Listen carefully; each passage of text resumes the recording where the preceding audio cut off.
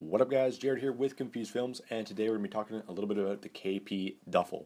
This bag retails for $188, which is a lot of money, but I was with it with a Kickstarter campaign, and I'm just going to give you my thoughts here on maybe why it might be worth it, why it might not be worth it.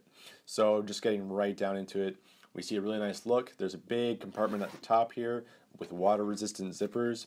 Right off the bat, you see a bright orange interior. This will vary based on kind of what color you choose.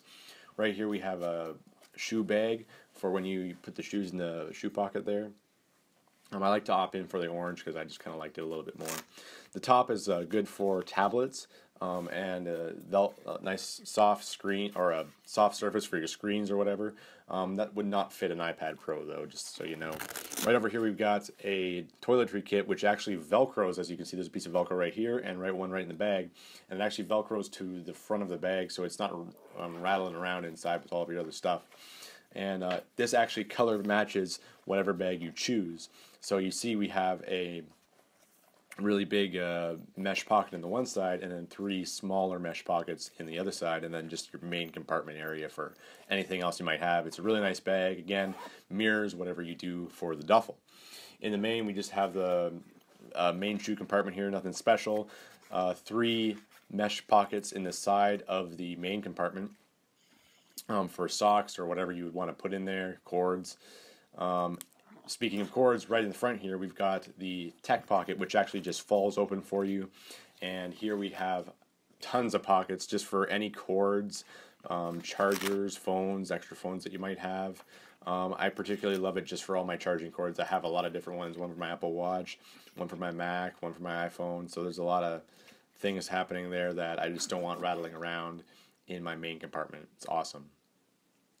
In the back here you see we've actually got a ventilated shoe pocket, which is really nice looking. Again, orange interior, but it keeps the shoes and the smell and everything separate from your clothes, which is really nice. And if you're not carrying shoes, you can actually put your dirty clothes in it, so that's just one idea. In the side here we actually have water bottle pockets, which I don't totally know why they're there, but hey, if you want to carry water with you, you are set to go. Up here we have this tiny little pocket. Again, I'm not 100% sure what you would use this for. I guess random little papers. It takes away from the form if you fill it up, so I wouldn't recommend doing that. Here in the front of the bag you have phone compartments. You can see that those go really deep, and it mirrors on both sides of the bag. So any pockets that you have on one side of the bag, you can see that these are also on the opposite side.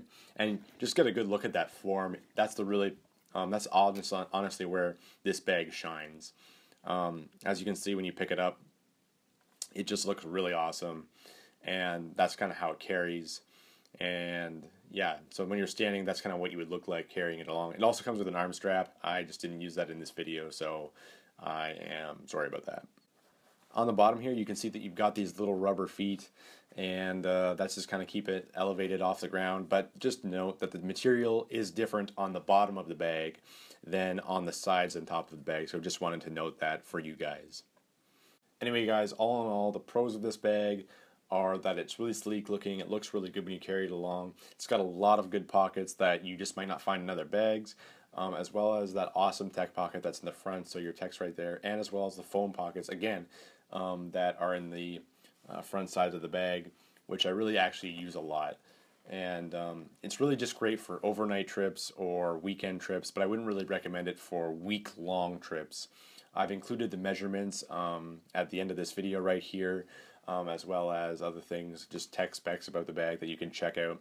You can also find these on KP's website. Go check them out. They've got other cool products, but honestly the quality of this product is really good. You do know that you're getting what you pay for, so I would highly recommend it if you are just looking for something sleek for weekends or overnight trips.